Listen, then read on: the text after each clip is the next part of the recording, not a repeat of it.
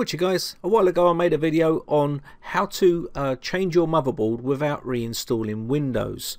Now a lot of people have messaged me and said that how would you do that if the motherboard is dead? So in this video that's what we're going to do. I'm going to show you how you can change your motherboard when the motherboard has died or gone bad and you need to put a new motherboard in and you still don't want to reinstall Windows. It's still possible. Now there's loads of different ways of going about this. Now there is some software that you can use like Universal Restore from Acronis or Paragon's tool, which is what we're going to use from Paragon software, which is basically going to allow us to put in new drivers for our motherboard, okay, without actually wiping the system. So anyway, so what we're going to do here is you can choose whichever way you want to do it. Now obviously there is sysprep and stuff like that that you can use as well, but obviously that needs to be in place because now the motherboard is dead. So the good thing about using this type of software is that you can boot up to that CD and then change out your drivers the way you want to, okay, or add new ones in. Anyway, so let's get started. So first thing you want to do is to insert your new motherboard into your desktop machine.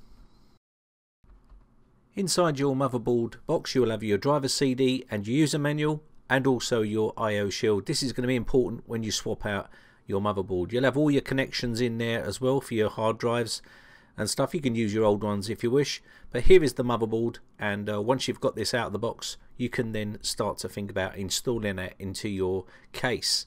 Now once you have got that installed into your case just like so, make sure you got your IO shield in and everything else, and then you can then start thinking about booting up to this and reinstalling all the latest drivers for this particular type of motherboard.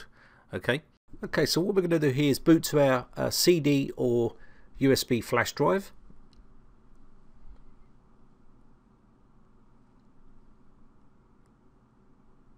And as you can see, this is geared up for Windows 7. But if you're going to be doing this on Windows 8, you will need to get a more up-to-date software. And we're using Paragon software here.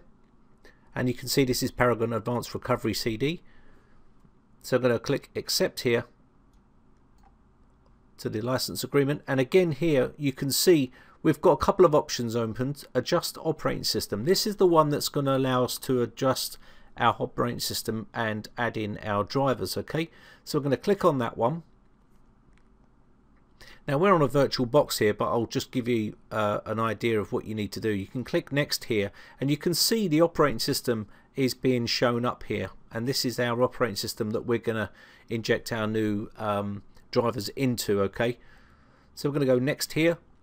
Now again, you've got two options here. You've got the adjust operating system to the new hardware automatically, and what this is going to do is perform a scan of your system and it will automatically detect the new hardware that you've got there, and then you can inject all the new drivers. So what you do is you run a scan and then you'd get to this stage here, right, and you can see where it says yes, apply the changes physically. So you can do this if you wish and then go next, and it will start to scan the system and run a scan on that system and adjust the operating system to the new hardware that you've just put in. Okay, and that means that everything, all the drivers that you've got on there will then be detected, and then that will inject them into there. Okay, now if you don't want to do it that way, I'll show you another way you can do it as well. Go next. We're going to select the operating system here, and we're going to leave the top one and go to set parameters for the operating system adjustment. Right, you can click on here and you can see here now this is more of a manual way. You can add a folder to the driver source list. Now depending on whether you've got an actual driver package like a driver pack or something like that, or whether you've got the actual CD, you can click on this and this will allow you to add those in.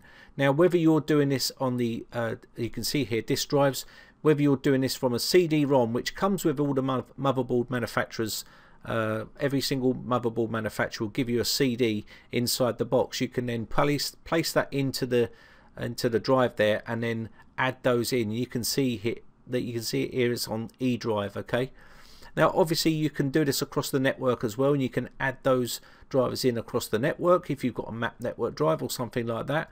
But here if you look on the top here, there's 3 little icons.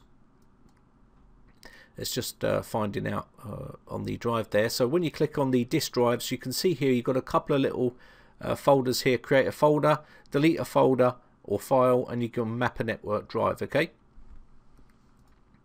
So for argument's sake, if you're going to do a CD-ROM drive, you'd click on that, and you can see now it's selected that drive there for the CD-ROM with the driver disk. You can then inject all necessary drivers from the provided driver repository, which will be from the CD-ROM. Okay, it's going to apply them from there. You can click on that and then go next. It will scan the drive, that CD-ROM drive, and then put all the drivers on. Now you can keep the latest driver versions if you wish, but we'll just go next here, and I'll show you the next step.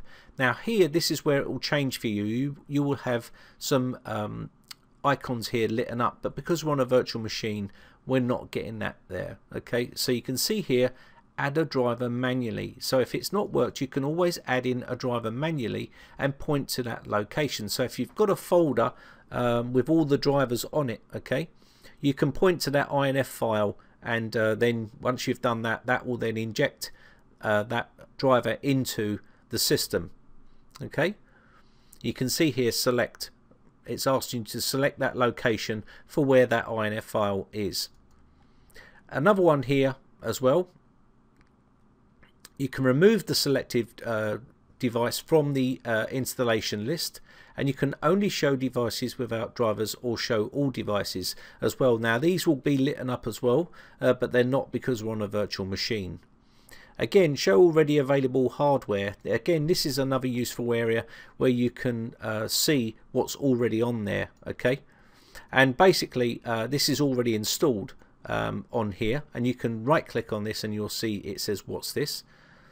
So basically once you do that, you can apply the changes once you've done what you need to do here with your drivers. Okay, once you've injected those into the operating system.